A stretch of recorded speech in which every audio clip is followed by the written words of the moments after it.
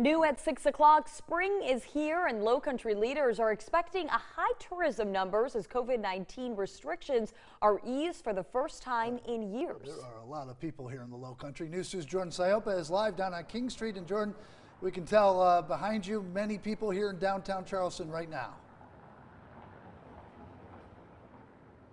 Brendan, lots of people down here. It slowed down a little bit, but this morning it was very busy and the weather was beautiful. Now, I talked to some people who work on King Street. They say that's great for business. And meanwhile, at the airport, officials say they're already seeing much higher numbers compared to last year, and they say it's only going up from here. Downtown Charleston busy with visitors from near and far. Where are you guys traveling from?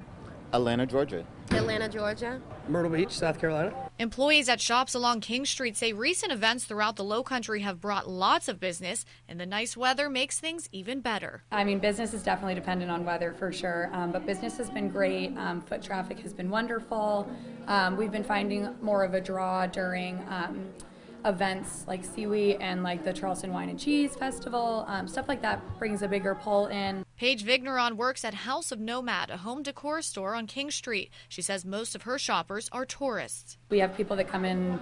The first question is, do you ship? Because we can't fit it in our suitcase and bring this light pendant back with us. Meanwhile, at the Charleston International Airport, officials say passenger traffic in February was more than double what it was at this time last year. We anticipate that from now on, we will see increases in traffic compared to 2021.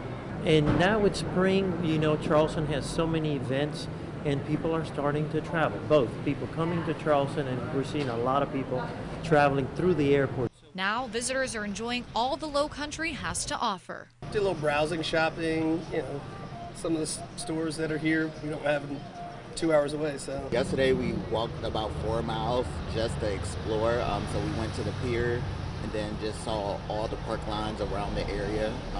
It was very nice. And now that the airport is getting busier, officials advise travelers to get there at least 2 hours in advance. Reporting live in Charleston, Jordan Siopa, Count on 2.